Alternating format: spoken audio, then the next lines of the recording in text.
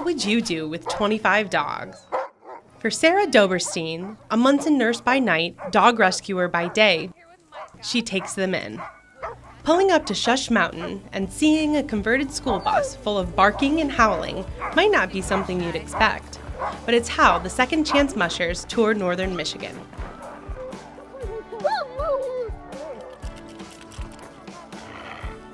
These rescues, like Lana, a Texas native who has a drive like no other and, of course, loves a belly rub, or 3-year-old Freya, a true Alaskan Malamute who overcame some aggressive tendencies and is now a love ball as described by Sarah.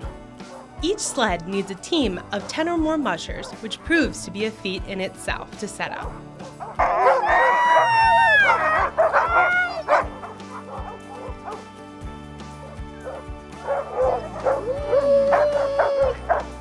Once ready, though, they take off.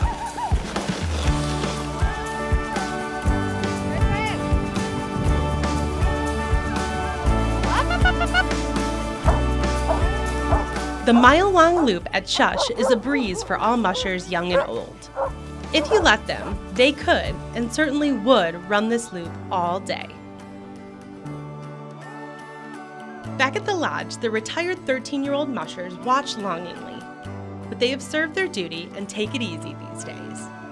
The Second Chance Mushers might not be Iditarod level racers, but they are always ready for a run and some pets. Sarah and her crew are at Shush Mountain during weekday afternoons through the end of March. It's always an eventful day for these pups. Follow their very active social media accounts to see where they end up next.